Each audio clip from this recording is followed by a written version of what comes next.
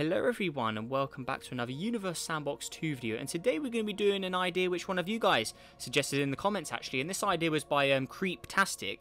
And yeah, he said, what if you tidal lock the Earth to the Sun in the new update? And I'm surprised I haven't actually tried this. I haven't even done it in my spare time. I've literally never ever tried this in the new update, so it should be interesting to see what happens. I think most of us probably know what will happen, but let's go ahead and find out and see how the game does it. So, Earth obviously is right here. So we're just going to get straight into it. So yeah, where are we here? Okay, and also a massive thank you to Creeptastic for sending that idea in as well. Because yeah, I can't believe I've never done it, honestly. But yeah, anyway, so where are we? So we're just going to slow it down. So we'll tidally lock it around this area. Earth is a bit glitchy in this update still. Some of the water isn't showing. Like, the water levels are a little weird. But yeah, we'll let that slide for now since it's still pretty much how it would normally look. Just a few little things that are a little off. But anyways, here we go. So tidally lock, we're going to click that. And there we go. So now Earth is tidally locked with the sun. So the same face will always face the sun, and the other side will always be in darkness. So it seems to be the closest part to the sun looks to be the sort of Africa area here. So sort of where the country of Morocco resides. I'll say that sort of area here. I think that would probably be the area which is going to get hit the hardest here due to where it is. But anyways, let's go ahead and speed up time. Obviously, the water's going to obviously change it. We need to go to the surface options here. And we need to, where are we? I'm still getting used to these new options. Where are we? It's not that. No, it's not that one. Right, yeah, we need the, yeah, there we go. So it's these. No, it's not that one. Yeah, I'm still not used to this stuff. No, what am I doing? We need the, where are we here? No, we'll just leave it on temperature. Actually, no, that's fine. Yeah, I'm still trying to still not used to navigating around this yet. But anyways, let's roll. So as you can see, the water is it looks really awesome when it does that, I have to say. I haven't actually really looked at Earth in the update sped up like this. But look at all the water sort of going around there. That's quite cool. But it's just kind of weird how you can see the whole United Kingdom, for example. There's not much water. The English Channel is completely dried up. And this was an Earth I just spawned in as well. So it's kind of weird why it's doing that. Because the save of this simulation, it removes all the water on Earth. So I just spawned a new Earth in for this. But yeah, it's kind of weird how all the coastlines are all working like that. They're not fully correct. But anyways, we can start to see, if you look carefully. Actually, no, what I will do is I can add that to this menu. So we can actually keep an eye on it as well. Actually, we can add all of them. We can actually make use of all these options. So water depth. I'm actually going to yeah, do that as well. Oh, no, I want ice thickness. Actually, no, I want to do that. So if I add that, like that, maybe we'll get some data for that once it starts to freeze up in certain areas. So there we go, and yeah, I'll leave it. I'll just keep those two up for now. But yeah, now let's speed up time a little more since we are going very slow. This is all happening in minutes, remember, so we won't go particularly fast. So yeah, let's really speed up and let this effect take place. So it's now a couple of days, as we can see, and obviously the tidally locked Earth, it's not rotating, so it's only turning when it's pointing at the sun. So as you can see there, the same face is always facing the sun. So yeah, pretty weird. And as you can see, the temperature on this side, it's starting to heat up. We can see it's going into the 40s, the 50s now, getting pretty hot, but obviously the other areas are only at 9 degrees, and it's still cooling down. So we'll just keep an eye on that. And also we can see some ice data starting to appear as well, so that's interesting. I'm going to go onto a water depth. I don't know if this will change or not, but we'll add it to the menu anyway there. But yeah, you can see the temperature. It's now going to go into the minuses, as we can see, and you can see the ice is starting to build up around the coldest areas. The black areas are at -10 now. So as you can see, Australia there already freezing up. As you can see, it's complete darkness. How far has Earth been going now? I think we've been going for almost... Okay, so maybe coming up to a year or so now. I'm not sure how fast it's been, but you can start to see that, yeah, all of this side. So we've got Asia there, we've got Australia in the south. That's all starting to completely freeze up. We can see India as well. That's all got snow on it. There we go. And as for Africa, and then this side, and obviously a bit of South America, North America as well, they're all getting very, very hot, as we can see there. So yeah, pretty crazy stuff. And yeah, so yeah, there we go. All right, so let's keep it rolling. But yeah, pretty awesome stuff. And I can't believe I've never tried this with all of these new settings and all of these new tabs and ways to look at the planet. I can't believe I've never done this, honestly. Yeah, so massive thanks to them for telling me to do it, because yeah, I'm very silly. I don't know why I've not done it yet, but yeah, here we go. So it's really cool with the surface grids with all this stuff, all of these new menus and stuff you can open. But yeah, as you can see, the Earth's temperature, so the white area is now into the 200s, and it's still increasing. It's still going up. So say if we compare that to, we'll compare that to Mercury, for instance. average surface temperature is 126. So it's actually, some of the points on Earth are actually warming up to Mercury levels of temperature now. That's pretty crazy to think about with a tidally locked Earth. As we can see, the water level is obviously changing, obviously since it's all ice on this side, so the water is just completely frozen up now. So yeah, pretty crazy stuff. Maybe deep down there'd still be liquid water, but obviously since it doesn't get any sunlight, it could just be completely frozen up like that. And also if we look at the ice thickness, obviously there's no ice where the hot patch is up here. So you can see that black area in the ice thickness tab, completely nothing there at all. But also you can see the Australia area there, completely frozen up, which is pretty crazy. And it looks like the area, the Alaska area up here, which goes close to Russia in the north of the Pacific here, that's all completely frozen up as well. Just go in studio so we can see it. It's quite hard to spot it actually. Yeah, but yeah, this is the Alaska sort of Russia area there in the Pacific. So yeah, there we go. But yeah, let's keep it rolling. And yeah, there we go. So how are we doing? So which areas actually, while we're looking at this, which areas are actually still sort of the normal sort of temperature? So if we look here, the blue areas are at -17, they're still changing. So 10 degrees is about there.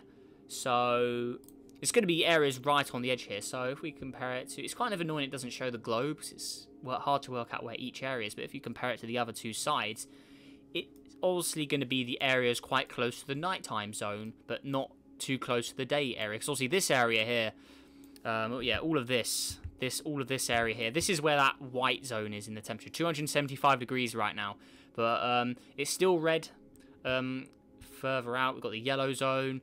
The green zone is still hot. You need to be in that light blue to dark blue zone, that sort of mid area between the light blue and the dark blue on the map here. That's the 13 sort of degree area. So that's sort of roughly what the normal sort of average temperature is for Earth in the game. So yeah, that would sort of be where you want to hang out. So yeah, if we look there, I'd say it's only going to be the areas very close to the ice bits on the bits of land. And obviously most of the areas close to the ice are actually just the ocean.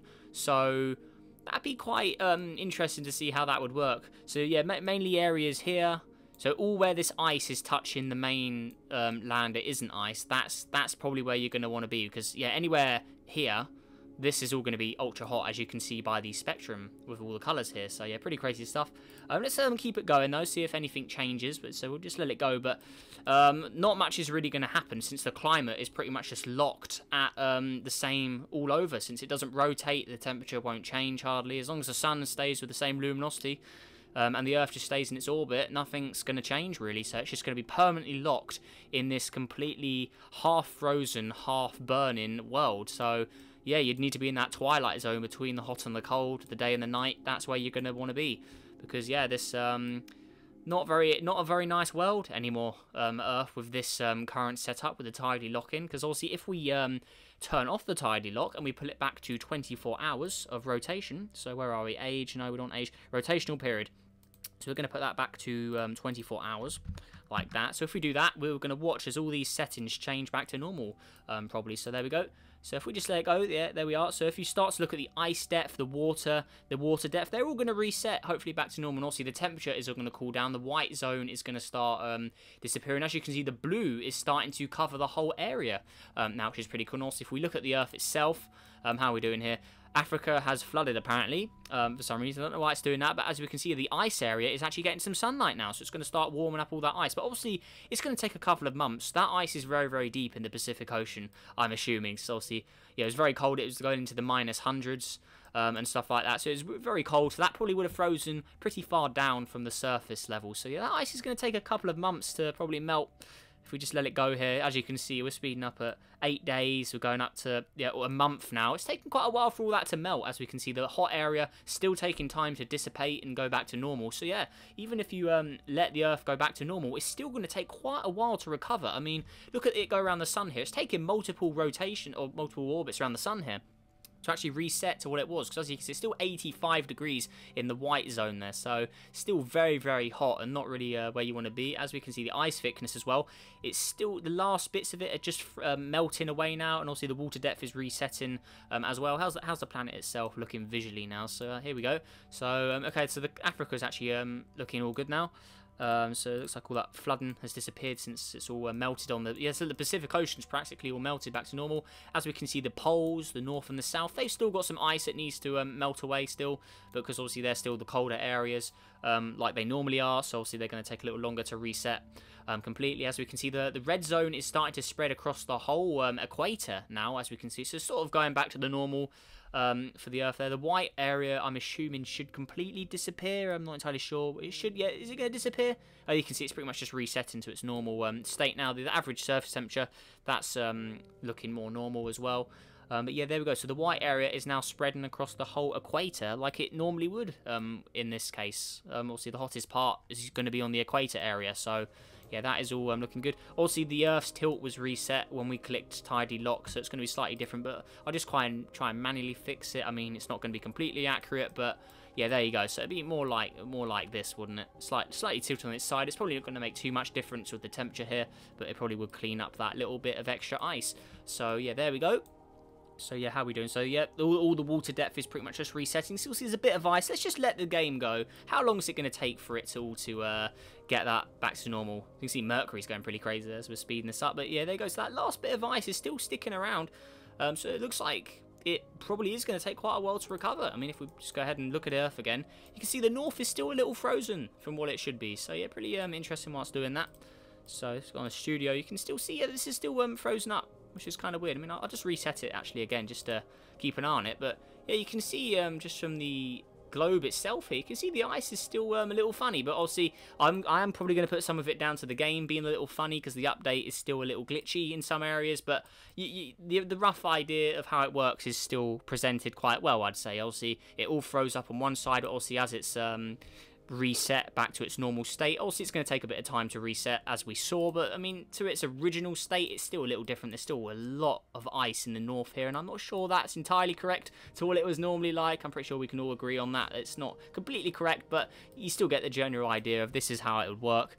And yeah, there you go. You can still see that ice depth is still just chilling in some of the areas, which isn't completely correct. But you can see the temperature is probably the most interesting part of how hot it got at some points. I mean, we can do it again. Honestly, we can just completely do it again. So if we tidy lock again, so where are we now? So yeah, Earth is now tidy locked. So which face is facing the sun again? So okay, so it looks like the Africa area is. So it looks like it just resets to this side all of the time. But if we look at that temperature area, we speed up time. Look how the white zone just completely points to the area which is facing the sun. It's really cool the way this works. And yeah, definitely really cool that this is in the game now. I mean, look, that is awesome. So as you can see, it's completely frozen up on the Pacific Ocean side again. You can see the water depth and the ice depth is all changing again. Don't know, it's a little funny with the way it works, but you can still see roughly what's going on there. So yeah, pretty crazy indeed with all that. So yeah, there we go. Surface, how are we doing? So that's a little stretched out, as you can see, ice thickness. You can see it's still changing again, as expected. So yeah, really cool. You can see that all there as well. Let's go back to the object itself there. But yeah, they can get a good look of it. So yeah, completely frozen on this side. And then you still got the little twilight area in between the hot and the cold area, which would probably be the most safe place to stay unless you want to be in the ultra hot temperatures or you want to freeze on the nighttime side. So you can see right here, it's actually gone to -75. So for comparison, -75 if we go to Mars, for example. So where's Mars? So we go to Mars's surface here. Set -75. So Mars right now is at -40 in the hottest areas. And the coldest areas, they're going to the... But obviously Mars still rotates. Mars isn't tidy locked. So Earth's temperatures here of -75, that's colder than any point on Mars as of right now. As you can see, Mars, yep. Let me just lower this because it's quite annoying. So let's just put this back to its normal sort of area. So there we go, and then go to it again. But you can see there you go. So you can see yeah, some of the dark areas of Mars, they're going to -60, but none of it has gone to -75 like Earth has. So you can see the tidally lock-in effect has made it colder than Mars in the nighttime zone. So yeah, unless you want to be experiencing Mars temperatures, I'd recommend you stay in that little area between the light and the dark, because otherwise you're going to get very hot. As we can see, it goes up to 300 degrees, which is bordering Venus temperatures. So if we compare it to Venus, obviously some of Venus is in that 300 area, as we can see here.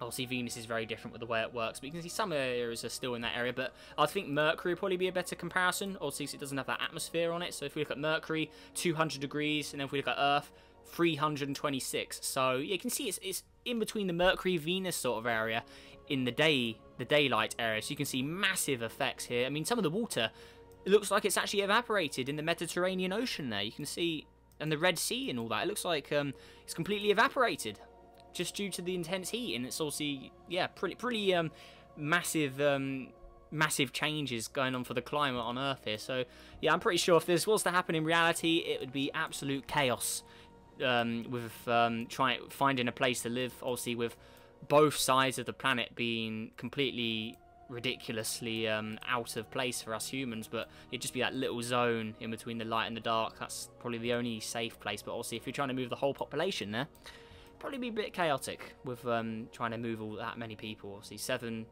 to 8 billion people now, that's quite a lot, so it'd be pretty mad. But yeah, really cool experiment. And yeah, massive thanks again for the guy who came up with the idea. So yeah, massive thanks to Creeptastic. Really cool seeing all of these new features in action, obviously with the temperature, the ice, the water thickness, all of that, obviously comparing it to the other planets as well. Really awesome just seeing it. Obviously there's Mercury again. Like, it's crazy how Earth is now at Mercury Venus sort of temperatures. That is pretty crazy. Obviously in the night time it's in Mars sort of temperatures. But let's just go out, let's say we want to compare it to Pluto, for example. So yeah, really weird here, but yeah, Pluto's still way out of range. How about Jupiter? How about Jupiter? So here's Jupiter. Okay, so yeah, minus 151. It's obviously nothing compared to the Earth. But maybe what about Ceres? Can it compete with Ceres for cold temperatures? Let's see here. So Ceres is minus 101. Okay, so it's almost at Ceres for temp. I mean, yeah, minus 75 as its coldest point, and then Ceres is minus 100. So it's catching up to the sort of Ceres area, but Mars is still the best comparison for matching with Earth now. So obviously Mars also goes to around the minus 60, 70 area there as well. But also remember, these guys all still rotate. So if you tidally locked Mars, for example, I reckon it'll get a lot colder. But I mean, we could do it for another video. So if you guys want to see that, or we could do it with another planet. I mean, Venus could be quite interesting. I may do a video on that. I want to see how Venus would work with its massive greenhouse effect. Would tidally locking cause much effect, or would it not? I mean, I reckon it still would play a big part, obviously with the greenhouse, not much for the heat to escape anyway. But I reckon over a long period of time, it probably could cool down eventually. I'm not too sure on that. But yeah, maybe I should do a video on that if you guys want to see it. Of course, let me know down below in the comments if you want to see that. But yeah, today I think this has been a really cool video, just checking all this out. So yeah, massive thank you if you got to this point in the video and for watching it all as well. Massive thank you for you guys there. Let's see if we can go for about 40 likes on today's video, guys, and also subscribe if you're new. Helps on the journey to 12,000 subscribers as well. Amazing stuff. And also a massive thank you for 11,000 again. It's absolutely amazing. We have really started this year on a high point with the subscribers from last year as well. So yeah, just massive thank you all for that as well. And also if you want to chat with me outside of videos and stuff as well, make sure to join my Discord server. Link in the description where you can send me systems and just have a general chat with me about anything as well. So if you want to do that, yeah, link in the description. But yeah, that is everything, guys. So make sure you have a great day, and I'll see you in the next video. Goodbye.